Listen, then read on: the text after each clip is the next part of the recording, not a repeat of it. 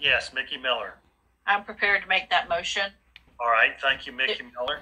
And I'm prepared to second. So seconds. I'll let the second. Before you make that motion, Yes, sir. Let me just say this: the first three party plan amendments, I believe, were fairly straightforward. That's why I proposed a fairly restrictive limit on time to discuss those. For party plan amendment number 4, I would like to propose, without objection, that we devote no more than 20 minutes to this. That may seem excessive at this late hour, but some people may want to speak to it. I will propose that individuals individually speak no more than 2 minutes until it expires, and then we can move to a vote.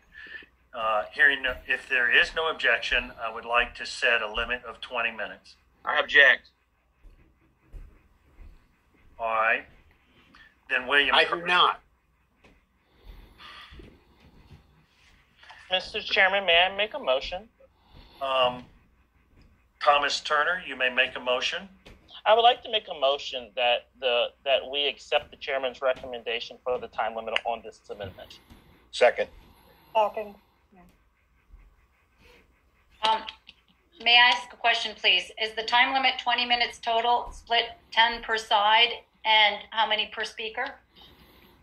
What I was proposing, Jill and fellow members, is 20 minutes total, and then each individual can speak 2 minutes each, and we would alternate sides, so that would amount to 10 minutes per side.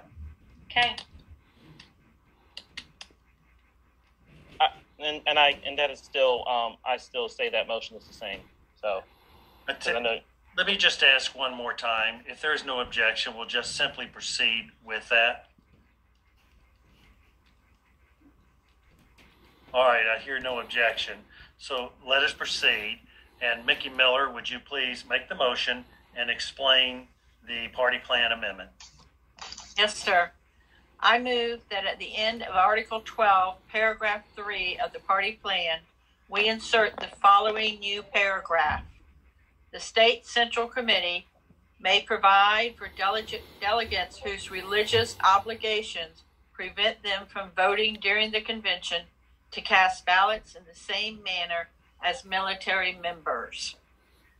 This is done, sir. We have, I don't know how many people really have done any research into what, okay, let's take an example because we've gotten the letters.